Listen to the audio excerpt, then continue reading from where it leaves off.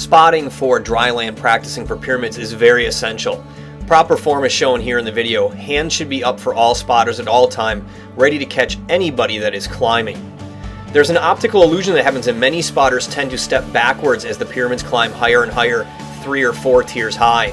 This should not happen. Spotters need to stay directly behind the bases, hands up. Typically, if a pyramid will fall on dry land, it will fall straight down, and spotters should be ready to catch anyone that is climbing up into the air. Please practice safely.